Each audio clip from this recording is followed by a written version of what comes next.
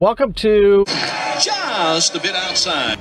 This is actually a bonus edition story. I read this in Quora Digest.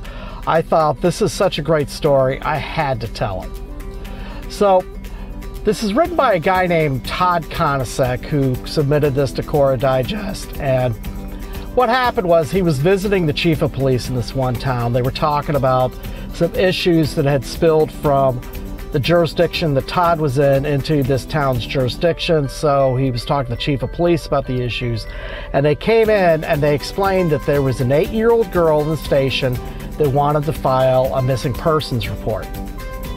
Well, that's a little unusual, but okay. So they went in and they started talking to the little girl, and it turned out that the little girl was wanting to file a missing persons report for her teddy bear.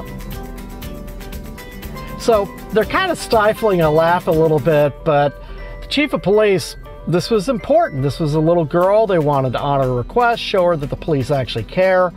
So they started talking to her. They called in the proper people to sit down, fill out the paperwork for the missing persons report.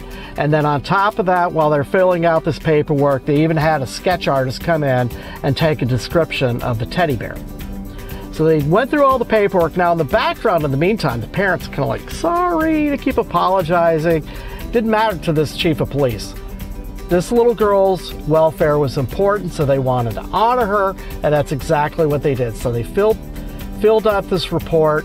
They also took her for a ride in a police car, let her turn on the sirens and the lights. They allowed her to call in on a fender bender.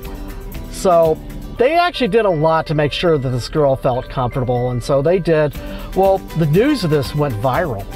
It went through the city, it made the local television station, it even made the news throughout the state about an 8-year-old girl filing a missing persons report on a teddy bear. The great news at the end of this, they found the teddy bear just a few hours later at one of the local malls. I'm Jeff Dial. I hope you enjoyed that story. Have a great day.